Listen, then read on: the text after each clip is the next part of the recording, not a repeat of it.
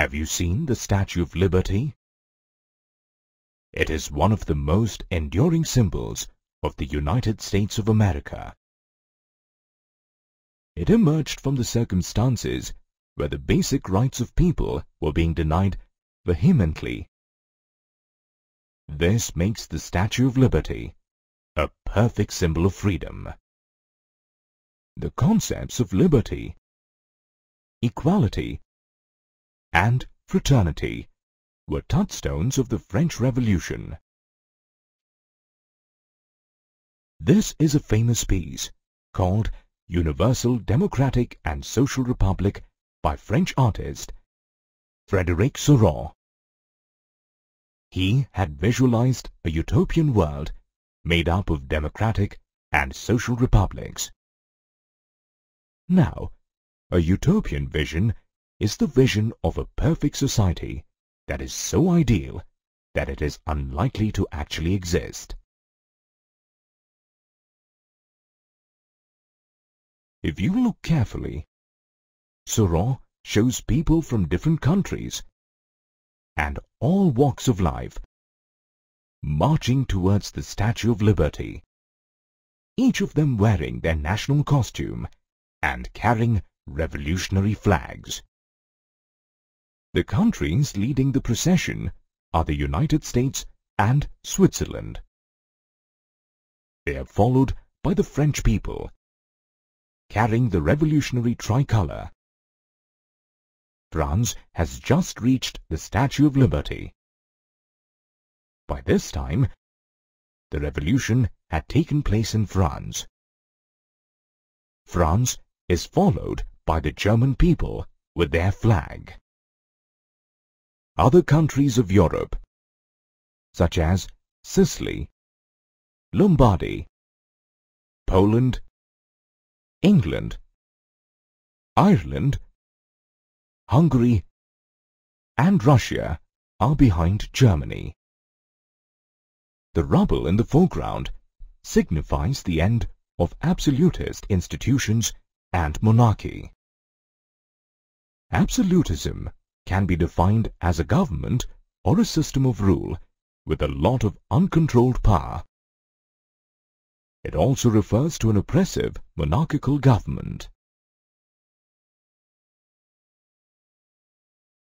Another remarkable part of this print is the angels, saints and Christ, who are looking at these groups of people. It seems that they are showering their blessings on them. Seurat has used Christ and the angels to emphasize the fraternity among the nations of the world. This print is path-breaking, as it reflects the mood of the times and forebodes an era of revolutions that marked Europe during the 19th century. During the 19th century, Europe was undergoing a phase of transition. The long-oppressed peasantry had begun to question the landed aristocracy and the feudal system. On the other hand, rapid industrialization had given birth to the middle class, consisting of industrialists, businessmen, and professionals. In the wake of these changes, the educated, liberal-minded middle class wanted to overthrow the absolutist rulers.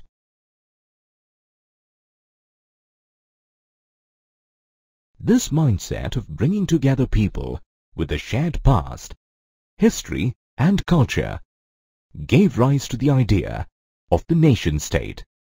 The first visible expression of nationalism ever was the outbreak of the French Revolution in 1789. As a mark of protest, many agitated and oppressed people of France stormed the fortress prison, Bastille.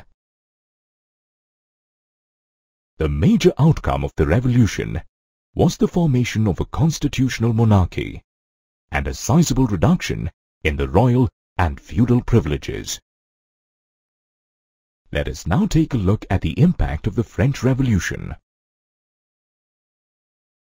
It paved the way for the achievement of bigger goals of national identity and national pride, which can be aptly called nationalism.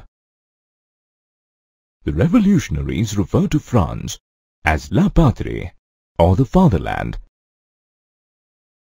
where all citizens, known as les citoyens, enjoyed equal rights under the Constitution.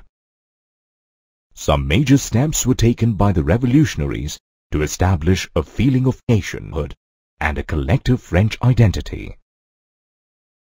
To commemorate this significant historical event, a new design for the French national flag was adopted.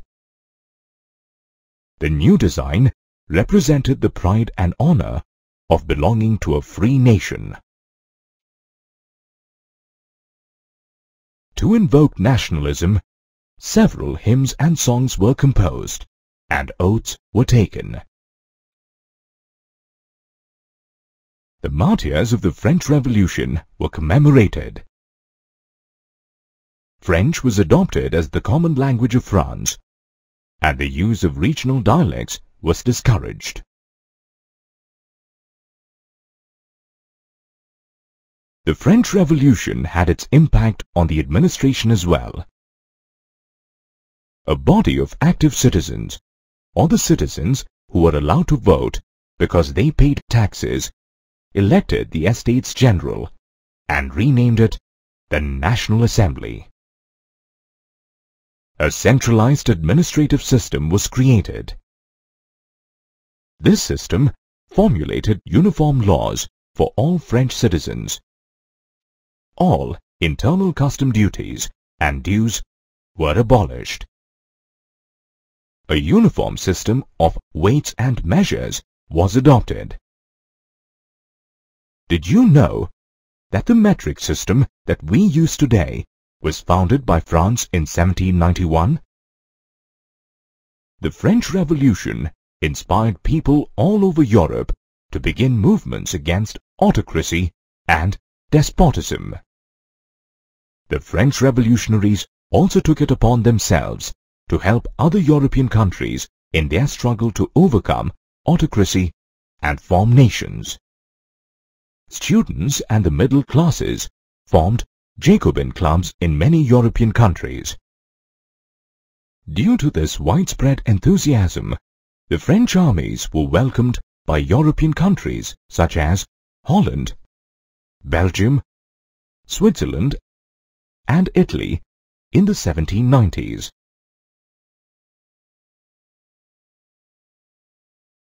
The era after the French Revolution saw the emergence of a famous historic personality, a warrior known as Napoleon Bonaparte. Napoleon was a man of great conviction. He is well known for his imperialistic motives and conquests in Europe. Napoleon observed the chaotic situation after the French Revolution and exploited it to the maximum to achieve his imperialistic aspirations. Democracy received a setback during his time, as he returned to monarchy. On the flip side, he introduced several effective administrative changes. The Civil Code of 1804, introduced by Napoleon, is also known as the Napoleonic Code. It is famous for the administrative changes brought about by Napoleon. As per this code, Napoleon abolished the privileges enjoyed by the noblemen and clergy on the basis of birth. He brought in equality before law and secured the right to property, much to the relief of the general gentry. The Napoleonic Code was carried to other countries of Europe that were brought under French control, such as the Dutch Republic, Switzerland, Italy, and Germany. The feudal system was abolished, and the peasants were freed from serfdom and the payment of dues to the manor owner.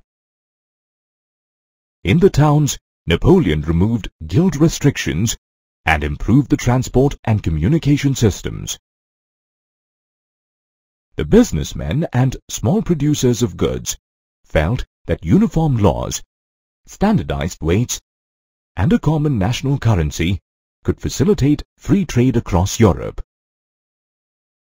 The people of the countries under the French rule soon realized that the changes in the administrative arena were just an eyewash. They had virtually lost their political freedom that had been attained after a lot of effort. Higher taxes forced enrollment of people into the French army, and censorship overshadowed the positive administrative changes brought about by Napoleon and led to his downfall. During the mid-18th century, the European countries were not as we know them today. Europe was divided into several small kingdoms and principalities. The concept of nation-states did not exist at all. Some of the prominent empires in Europe were the autocratic Ottoman Empire that ruled over Eastern and Central Europe and Greece, and the Habsburg Empire that ruled over Austria, Hungary. Due to the cultural differences amongst the European people, there was no political unity and no clear concept of a nation.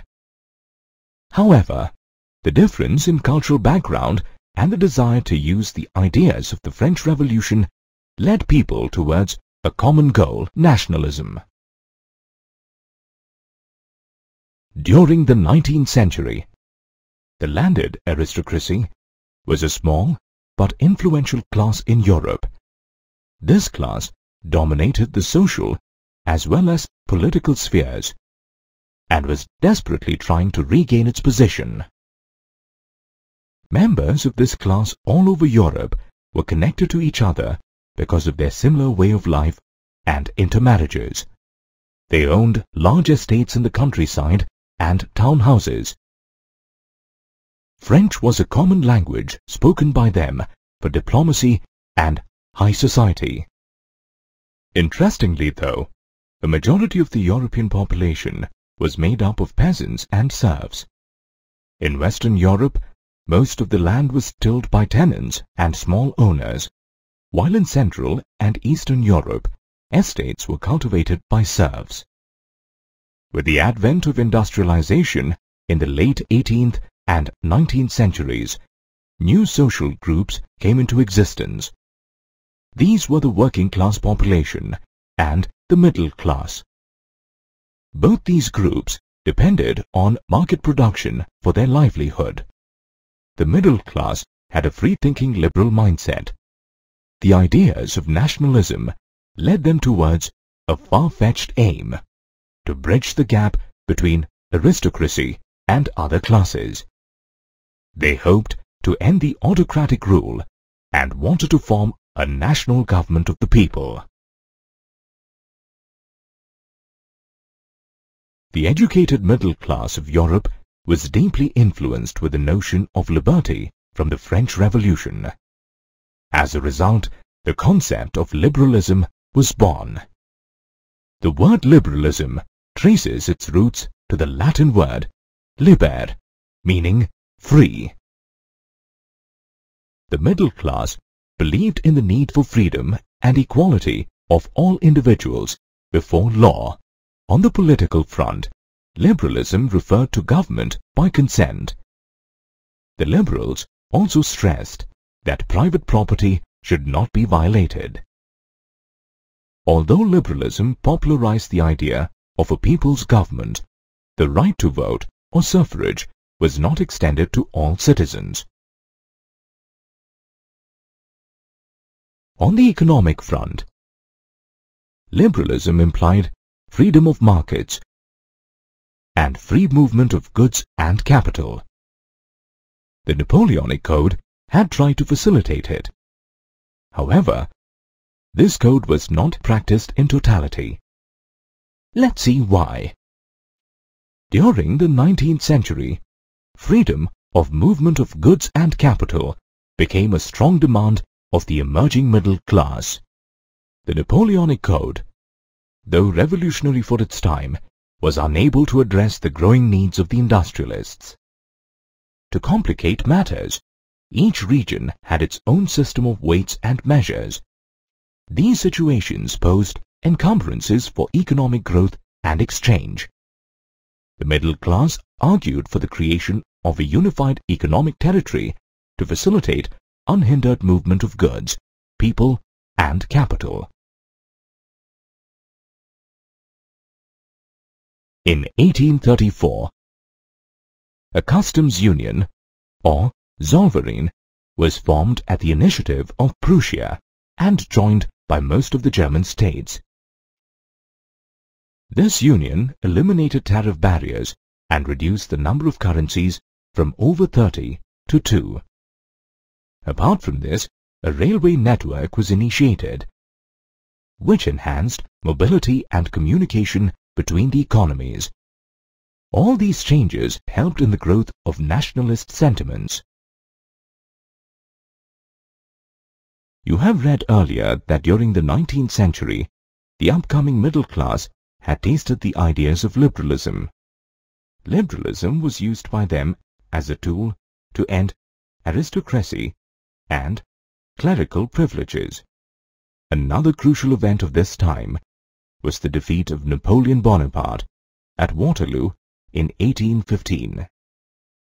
This steered the European governments towards adopting the idea of conservatism.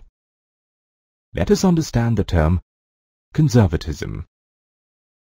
It was a political philosophy that steered the importance of tradition, established institutions and customs, and preferred gradual development rather than quick change. The conservatives believed that established traditional institutions of state and society, like monarchy, church, social hierarchies, property and family, must be protected and preserved. At the same time, they did not propose a return to the pre-revolutionary period. They firmly believed that the aristocratic monarchies of Europe could gain a lot from a modern army, an efficient bureaucracy, a dynamic economy, and the abolition of feudalism and serfdom. During his conquests, Napoleon had annexed several kingdoms and made them a part of France. In 1815, after the defeat of Napoleon, the representatives of European powers, namely Austria, Britain, Prussia, and Russia, met at Vienna. This meeting is also known as the Treaty or Congress of Vienna. The chief architect and host of this treaty was the Austrian Chancellor, Duke Metternich. The purpose of this treaty was to undo all the territorial changes that had taken place during the Napoleonic Wars and create a new conservative order in Europe. As a result, the Bourbon dynasty, deposed during the French Revolution, was restored to power. This was just to convey to the people that royalty and aristocracy was back and here to stay. Besides, France lost most of the territories it had gained during Napoleon's time. To prevent the expansion of France in the future, certain states were set up along the boundaries of France. Interestingly, the German Confederation of 39 states, set up by Napoleon, was not touched at all during this division. The conservative regimes, set up through the Treaty of Vienna in 1815, were autocratic in nature. They tried to curb the freedom of expression and imposed censorship laws on newspapers, books, plays, and songs as they championed freedom. Let's now find out the reaction of the liberals to conservatism. The liberals were not happy with the autocratic ways of the conservatives. They raised their voice against the censorship of the press. After 1815, several liberals began working in secret societies all over Europe to propagate their views and train revolutionaries. The liberals, on the other hand, wanted to overthrow the monarchical structures that had been formed after the Vienna Congress. They realized that to overthrow the autocratic conservative order, the creation of nation-states was essential. The famous Italian revolutionary Giuseppe Mazzini was a man of such revolutionary ideas. He was part of a secret society called Carbonari. Mazzini founded two underground societies called Young Italy in Marseille and Young Europe in Bern. Mazzini believed in the unification of the small kingdoms and principalities in Italy. The period between 1830 and 1848 was marked by a lot of tensions and turmoil. Earlier, Europe had witnessed the dramatic rise of two philosophies, liberalism and conservatism.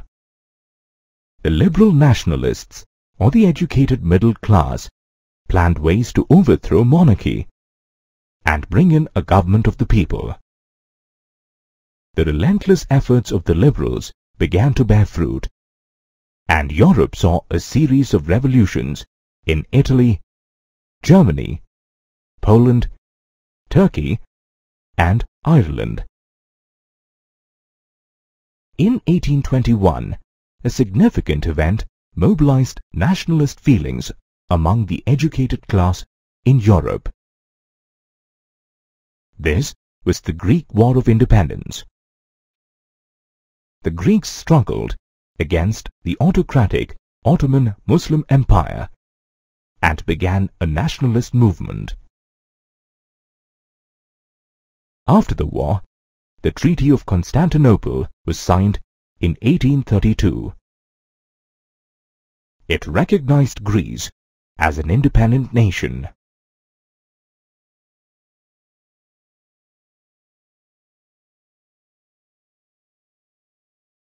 In 1830, the Bourbon dynasty, restored in 1815 during the conservatives' reaction, was overthrown by liberal revolutionaries.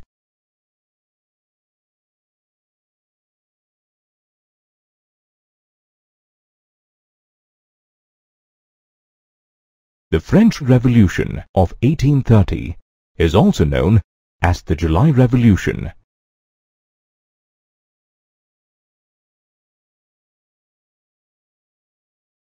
Inspired by the French or July Revolution, Belgium broke away from the United Kingdom of the Netherlands.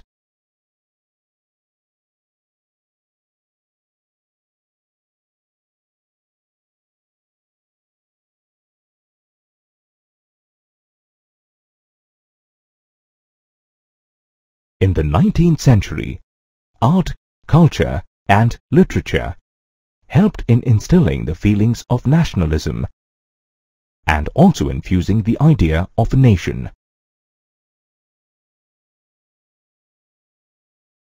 During this time, artists, poets and writers made efforts to create a sense of a shared collective heritage, a common cultural past, as the basis of a nation.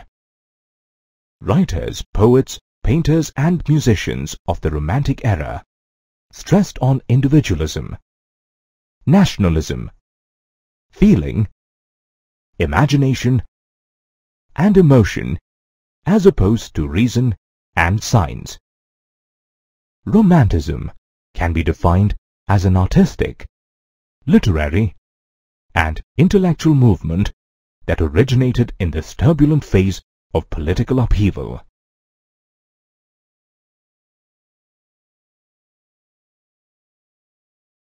German Romantic philosopher Johann Gottfried Herder stressed that true German culture could be found in folklore and folk art, which lay with the common people or das Volk. Another example is the Grimm brothers' fairy tales. Jacob, and Wilhelm Grimm were born in Germany. The Grimm brothers believed that collecting German folk tales and popularizing German was a way of reinforcing the German identity. The revival of popular folk art forms and language helped people to identify with the cause of nationalism.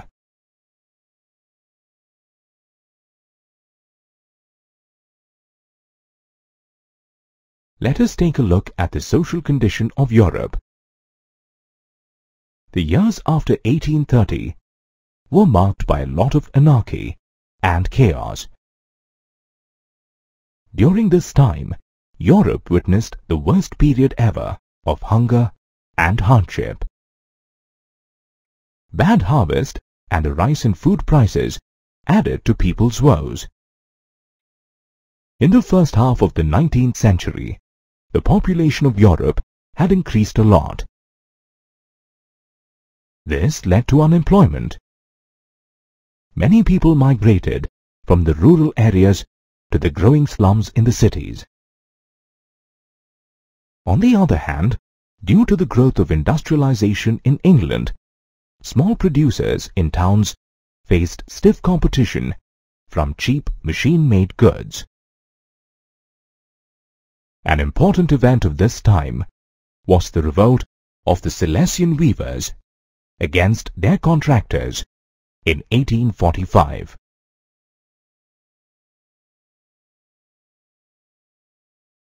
The peasants stormed into the contractor's mansion, demanding their rights. In France, food shortage led to the peasants' uprising in 1848. To pacify the people, the National Assembly granted suffrage to males about 20 years of age, and national workshops were set up to provide employment.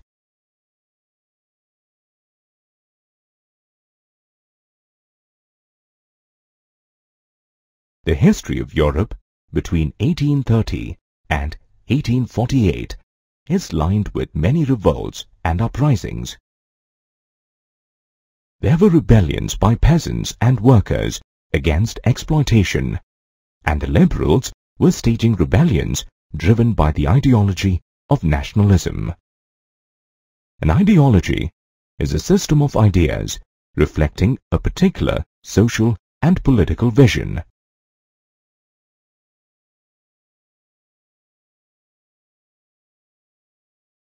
Let's understand how the liberal middle class gave shape to the revolutions. Inspired by France, in Germany, Italy, Poland, and the Austro-Hungarian Empire, men and women of the liberal middle class began demanding a constitution and national unification.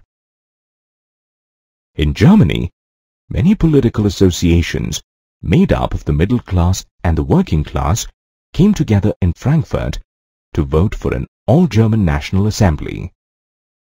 On the 18th of May, 1948, the Frankfurt Parliament was convened in the Church of St. Paul. The middle class dominated the Parliament and did not accept the demands of artisans and peasants, and so eventually lost their support. As a result, the army had to intervene to settle the dispute, and the assembly itself was dissolved. Though the conservatives managed to suppress liberal movements, they could not establish the old order. After 1848, the autocratic monarchies of Central and Eastern Europe realized that they had to coexist with liberal nationalist revolutionaries. After all, that was the only way of arriving at a peaceful situation conducive for development. This was just the beginning. More changes were waiting to come in the future.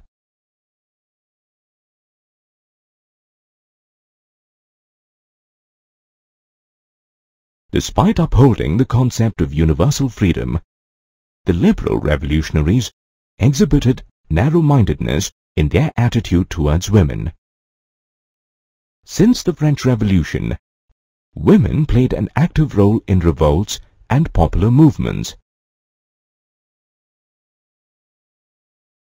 They founded newspapers and political associations, but suffrage and political rights still eluded them.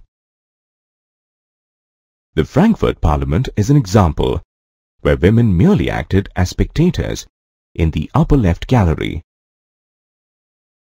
Luckily, there were people who came to the rescue of women's rights. Famous political activist Louise Otto Peters wrote in the first editorial of her newspaper that liberty without the liberty of women benefited only one half of humanity, which was men. This awareness of women's rights, based on political and social equality of genders, is also known as feminism.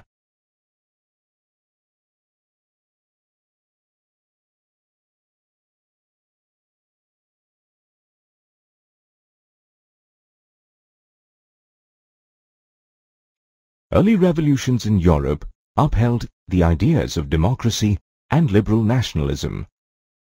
After 1848, the conservatives began to use nationalist ideas to strengthen the monarchy. In fact, the unification of Italy and Germany came about through this process. In 1848, the German middle class, professionals, businessmen, wealthy artists and artisans had joined hands to vote for an all-German National Assembly. They convened at the Frankfurt Parliament.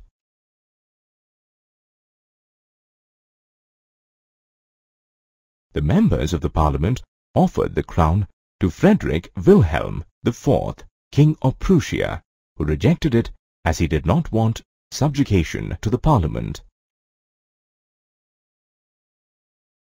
The Frankfurt Parliament was crushed by the monarchy and army, which was supported by the Prussian landowners called Junkers. After the Frankfurt Parliament, Prussia became the leader of German unification. The man who played a crucial role in the unification was the Chief Minister of Prussia, Otto von Bismarck. Bismarck was supported by the bureaucracy and the army. To achieve German unification, 3 wars were fought over a period of 7 years, between 1864 and 1870.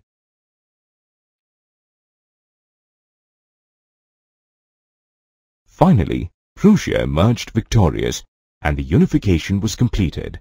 On the 18th of January, 1871, the King of Prussia, Kaiser William I, was proclaimed the German Emperor at the Mirror Hall in Versailles.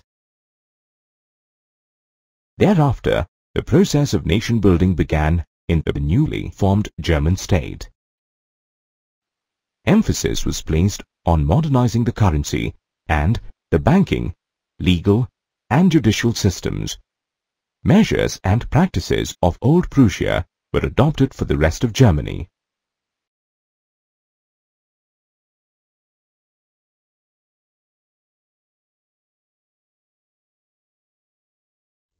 Italy had a long history of political fragmentation too. During the middle of the 19th century, Italy was divided into 7 states. Northern Italy was ruled by the Austrian part of the Habsburg Empire. Central Italy was ruled by the Pope, while the southern part and Parma came under the Bourbon kings of Spain. Only one state, Sardinia-Piedmont, was ruled by an Italian princely house. There were a few key people who shaped the revolution and unification in Italy. Mazzini was the leader of the Republican Party. He had formed secret societies like Young Italy to regenerate Italy by education. However, the rebellion staged by the revolutionaries. Thereafter, the responsibility of unifying Italy came to Victor Emmanuel II, King of Sardinia, Piedmont. The Chief Minister of Piedmont, Count Camillo di Cavour, helped the king in forming an alliance with France, and they defeated the Austrian forces in 1859. Another person who played an important role was Giuseppe Garibaldi. He joined the war along with his armed volunteers called the Red Shirts. In 1860, Garibaldi and his troops drove out the Spanish rulers. In 1861, Victor Emmanuel II was announced King of United Italy.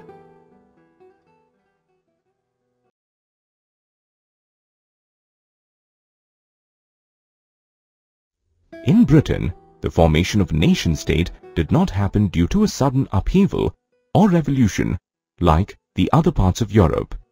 Rather, it was the result of a long drawn-out process. The British Isles was inhabited by ethnic groups such as the English, Welsh, Scots, and Irish. These groups had their own cultural and political traditions. The concept of nation-states, with England as the centre, came about in 1688, after the Parliament snatched power from the monarchy. In 1707, the Act of Union between England and Scotland resulted in the formation of the United Kingdom of Great Britain. To ensure the growth of British identity, Scotland's culture and political institutions were suppressed. The Catholic Scottish Highlanders were forced not to talk in their native language, Gaelic, and weren't allowed to wear their national dress. The British imposed control over Ireland as well. Ireland had two dominant groups, Catholics and Protestants.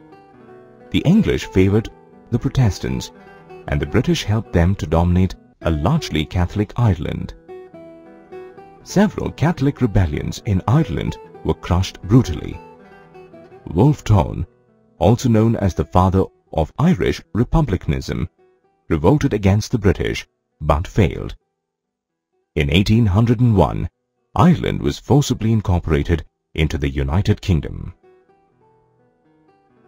The symbols of New Britain were the English language, the British flag, the Union Jack, and the British national anthem. The fall of the Bastille has become a popular symbol of people conquering tyranny. A symbol is a visual image that represents something other than itself.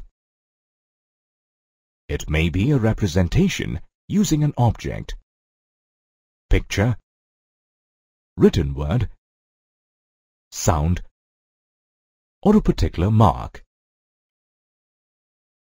Here are some symbols that all of us come across every day. During the 18th and the 19th centuries, several symbols were used by artists and revolutionaries to depict abstract concepts. These symbols were usually popular images from everyday life that uneducated masses could easily identify with.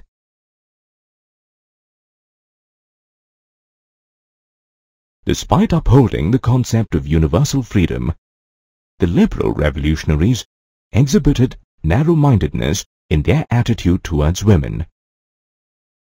Since the French Revolution, women played an active role in revolts and popular movements. They founded newspapers and political associations, but suffrage and political rights still eluded them. The Frankfurt Parliament is an example where women merely acted as spectators in the upper left gallery. Luckily, there were people who came to the rescue of women's rights. Famous political activist Louise Otto Peters wrote in the first editorial of her newspaper that liberty without the liberty of women benefited only one half of humanity, which was men. This awareness of women's rights, based on political and social equality of genders, is also known as feminism. If we recollect, after 1871, there was a significant change in the concept of nationalism in Europe. It no longer embodied the liberal nationalist ideas of the past. Nationalist groups in Europe still upheld the ideals of liberty, equality, and fraternity. However, they had become increasingly incompatible with each other and were constantly in conflict. This was a favorable situation for major European powers, namely Russia, Germany, England, and Austro-Hungary. They began taking advantage of nationalism in Europe to materialize their aims for imperialism. Let's understand the meaning of imperialism. It refers to the policy of extending the rule and the authority of an empire or nation over foreign countries, or of acquiring and holding colonies and dependencies.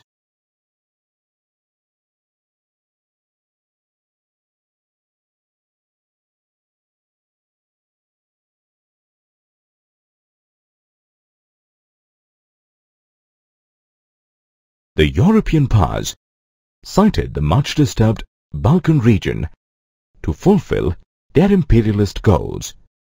Let's understand a little more about the Balkan region.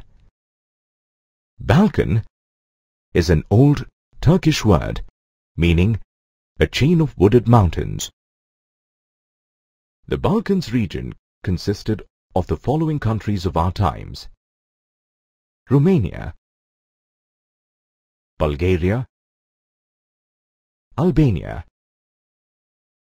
Greece, Macedonia, Croatia, Bosnia, Herzegovina, Slovenia, Serbia, and Montenegro. People of the Balkans were collectively known as Slavs.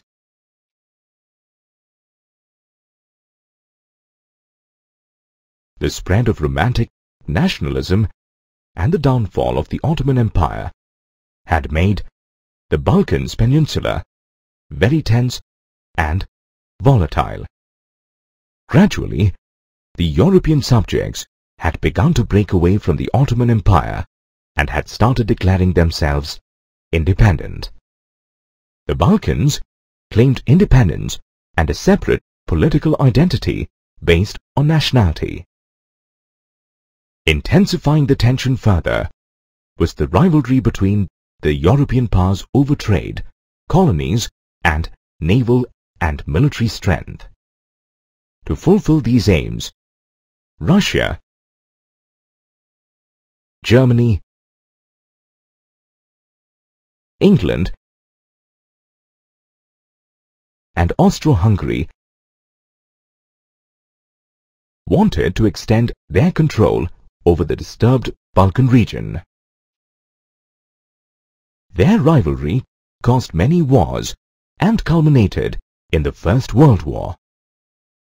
Nationalism, aligned with imperialism, led Europe to disaster in 1914. Later, the countries colonized by the European powers in the 19th century began to overthrow their imperial rule. Many countries struggled for the formation of nation-states, and each country was inspired by a sense of collective national unity. Though every country developed its own specific nationalism, there was one thing in common: the idea of organizing societies as nation-states.